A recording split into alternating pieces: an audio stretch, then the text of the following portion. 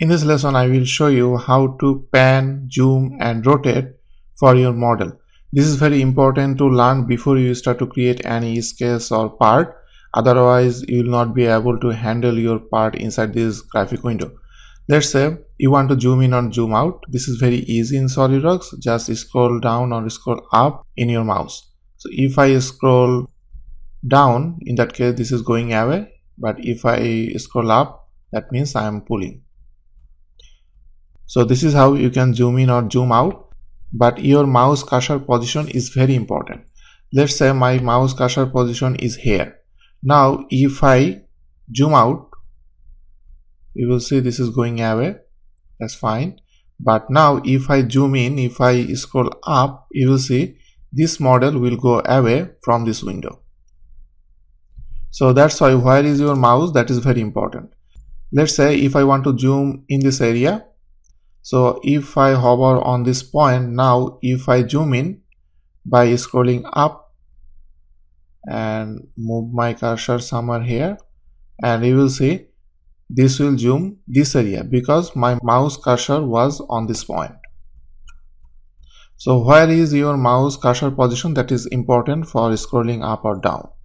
If you want to zoom any area, in that case you have to right click here. From here you can activate this zoom to area. The same option you will find inside this heads up toolbar.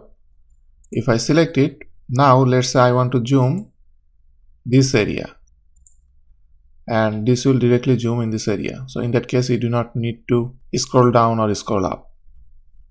As a beginner user, you will find one problem. Let's say you are trying to zoom in or zoom out and your model is going away from this graphic window, and this is hard for you to bring that model inside this graphic window. The best option is if I press F key in my keyboard, this will come inside my graphic window.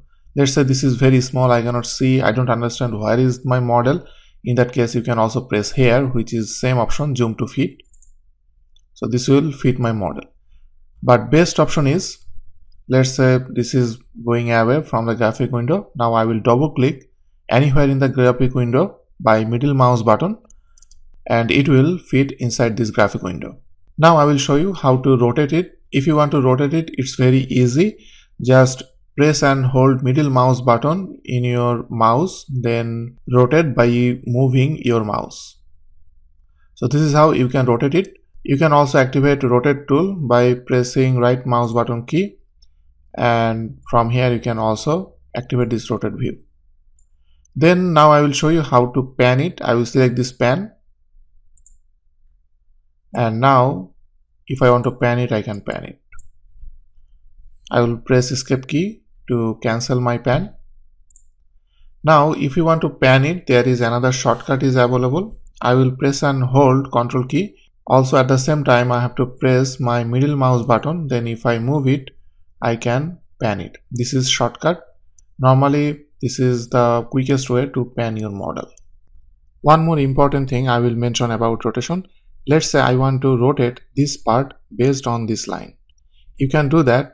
You have to press one time your middle mouse button after hovering over this line. Let's say when I will hover on this line, next to the cursor we can see there is one line. So I just have to press one time middle mouse button, and you can see this is showing rotational icon, but this is slightly different.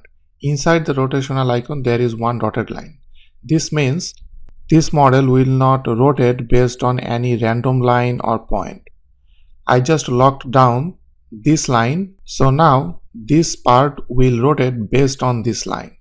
So now if I want to rotate it, I just have to press and hold middle mouse button again. Now when I will rotate it, you can see this is rotating based on that line. I am doing it again.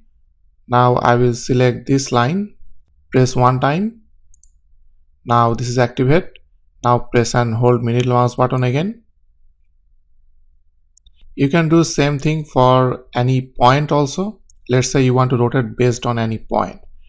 So if I select this point, next to the cursor it is showing points. So now I have to press middle mouse button one time, and this is active now. Now if I try to rotate it, it will rotate based on that point. This point is not moving, everything else is moving.